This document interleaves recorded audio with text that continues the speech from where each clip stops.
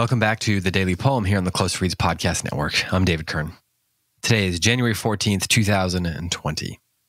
The poem that I'm going to read today is by an old friend, Emily Dickinson, American poet who lived from 1830 to 1886. She has a really lovely winter poem that I wanted to read to you today, and it is called "The Sky is Low, the Clouds Are Mean." And you might recall that many of Emily Dickinson's poems are just titled by their first line, and this one is no different. So this is how it goes.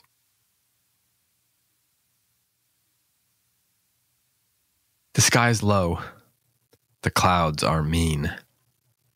A traveling flake of snow across a barn or through a rut debates if it will go. A narrow wind complains all day how someone treated him.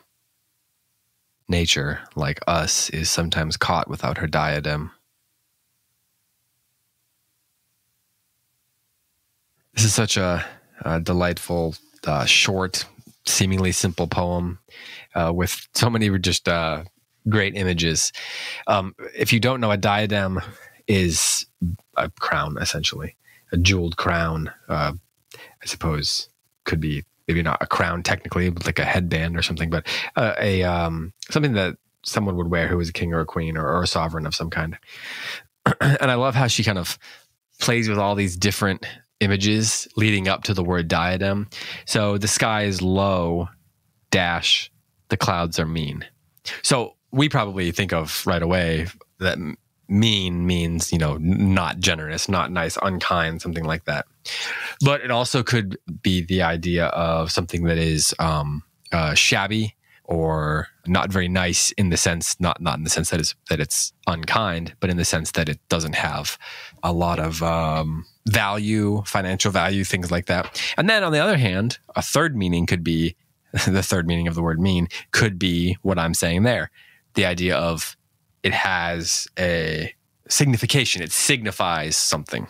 So we start with that image. Then we get a traveling flake of snow that is going across a barn or through a rut, and it's debating if it will go. But then we get a dash. It doesn't tell us where it's going to go. Is it going to go to the ground and join the other snow there?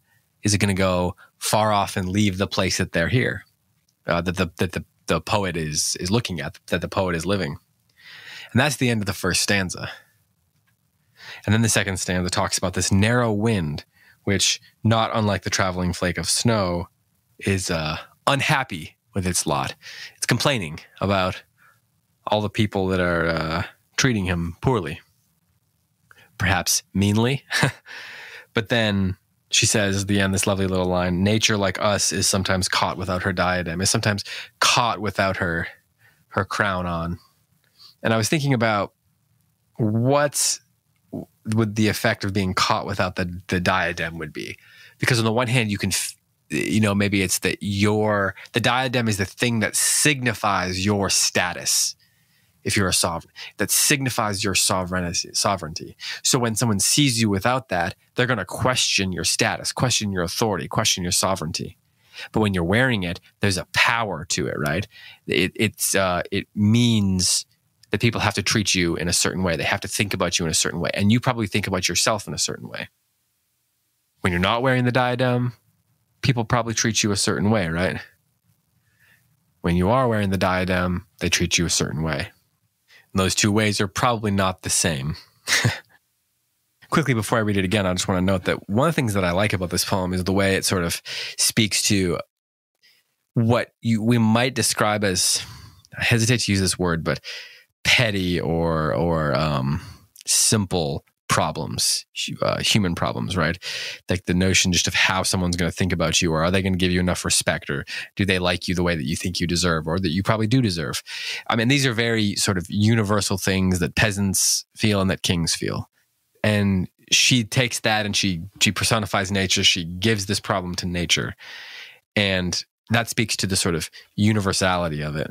And I think that is one of those things that is sort of simple on the surface, but that only poets like Emily Dickinson can pull off in this way and craft a poem that is going to be remembered. Not as easy, I think, as perhaps Emily Dickinson makes it look, but also one of the reasons why Emily Dickinson is so imitatable and memorizable, actually.